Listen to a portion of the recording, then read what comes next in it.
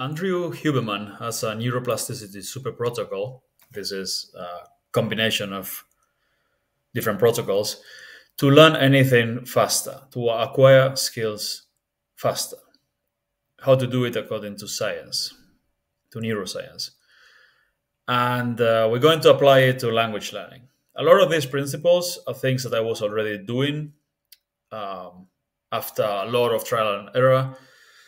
I just came to the conclusion that that was the best way to do it. But also, I've learned some interesting things that I'm applying now from his super protocol. So there are there's a list of things you should do. You'll find them in the description. But basically, you should start by focusing. Yeah, getting alert and getting focused. And for this, you should take deep breaths and focus your eyesight somewhere on the wall, on a specific point and on a specific spot, and take deep breaths. So first, you take a few deep breaths.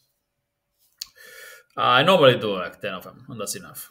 I'm not gonna do it now because no one's watching me to watch me breath, right? Watch me breathe. But yeah, you basically, I recommend you close your eyes, you take deep breaths, you look somewhere, a few seconds, so you engaged now.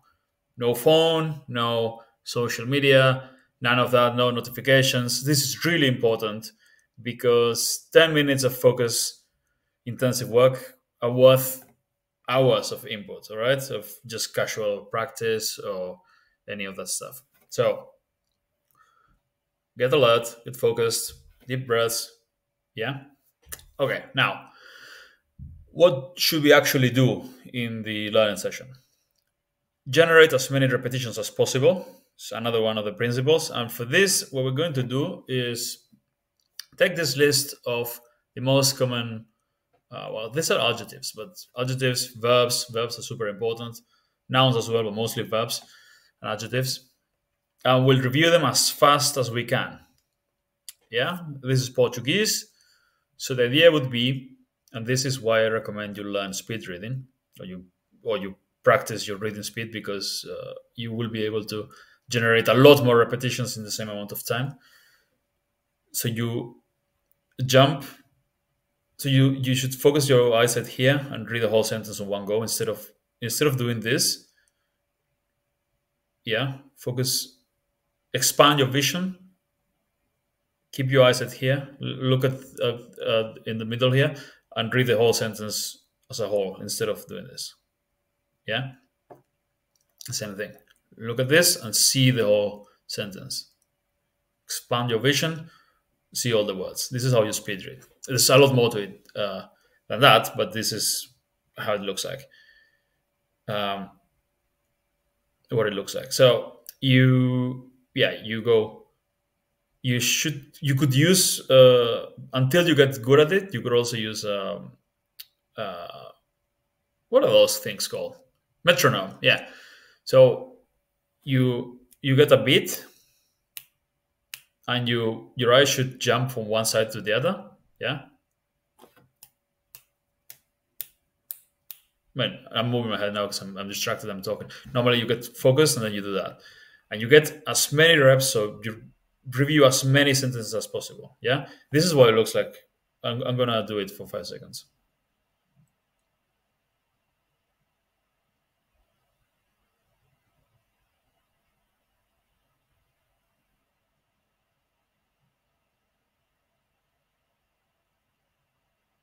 And I can do it even faster.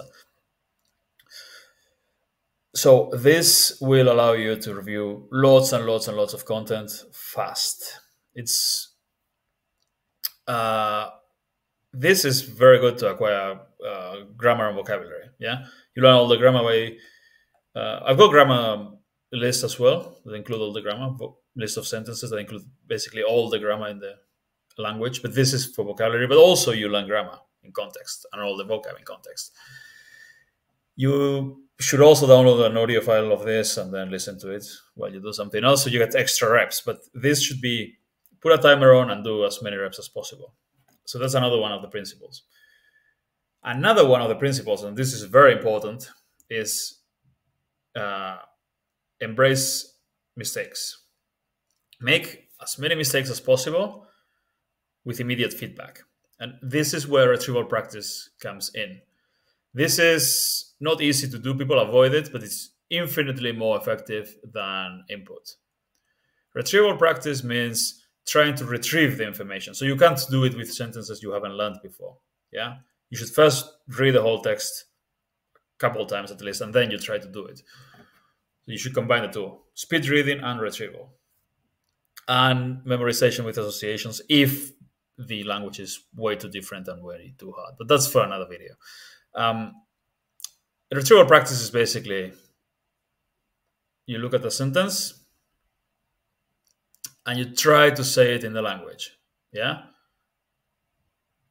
How do I say this? Try to say, Novo, ele compró un carro novo semana pasada. Ele compró un carro novo na semana pasada. Bom, yeah? You try to say it. Ela recebeu uma boa nota. And it's very difficult to do that, even with easy languages. Even if you know the language, because you'll make some mistakes, or maybe there are some words that I've never said great before in Portuguese. So, ela recebeu uma boa nota no seu exame. No exame, yeah. You do this with all of them. It's difficult. It can be very frustrating. You read it in your language or in English. You try to say it, check. Read the next one, try to say it, check. You do this with hundreds of sentences, and very quickly you'll be able to speak the language pretty well. You'll eliminate a lot of mistakes, and your active vocabulary will increase dramatically because you're thinking, okay, how do I say approach? And you're like, abordagem. Yeah, I wouldn't have thought of that. There's a lot of vocab that's difficult if you don't practice it like this. So these are key. Yeah. Lots of reps, and then retrieval practice. There's another way of doing lots of reps, which is more active, which is reading them aloud. Outro. Ela teve que escolher outro vestido porque o primeiro não serviu. Novo. Ela comprou carro novo na semana passada. Bom, ela recebeu uma boa nota no exame. Alta. A montanha é muito alta e difícil de escalar. This is going to be much, much slower than speed reading, but it's also more active. You train it. It's a different exercise, right? This is more for your speaking. Speed reading is more for vocabulary acquisition and your comprehension, mostly. So each exercise has a purpose. But speed read aloud, and retrieval practice, translation into the language. These three, do as many of them as you can, as fast as you can. That's the Huberman super protocol, neuroplasticity super protocol applied to language learning. This is what we do in natural language learning. There are other protocols as well in the super protocol. Intermittent rewards, random intermittent rewards. Honestly, I don't really know how to apply that to language learning. I'm not going to start feeding myself or giving myself treats or anything for learning randomly, because maybe there's some way. Let me know if there's some way of doing that. I've never tried that, honestly. I try to stay focused, not think of other things. Then taking mini breaks, and this is interesting. I've done it, but not too consistently. This is, you take a mini break, 10 seconds, where you close your eyes, and apparently your neurons fire way faster. They fire fast? I don't know. I'm no neuroscientist. But you close after reading them aloud over and over, or doing retrieval practice, or reading them with speed reading. You close your eyes, and apparently your brain reviews everything you've been doing super fast. So every now and then you stop and you take 10 seconds of doing nothing, 10, 20 seconds, and you review everything with your eyes closed, and then go back to learning. And then not learn for too long. This is also important.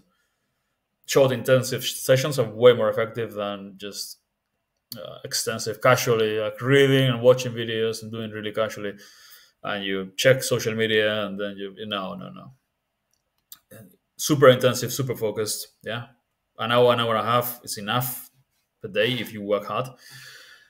And then an SDR session at the end, 10 minutes of rest, give your brain some rest so that all the new information is, you retain it properly. And finally, obviously, get to sleep. And this is what you should do. This is how you apply the Huberman neuroplasticity concepts to language learning. And these are not the only techniques you should do to learn a language efficiently, but the ones I just described, are extremely efficient if you want to learn a language, both if you want to improve your comprehension and also if you want to improve your speaking. Extremely effective for both.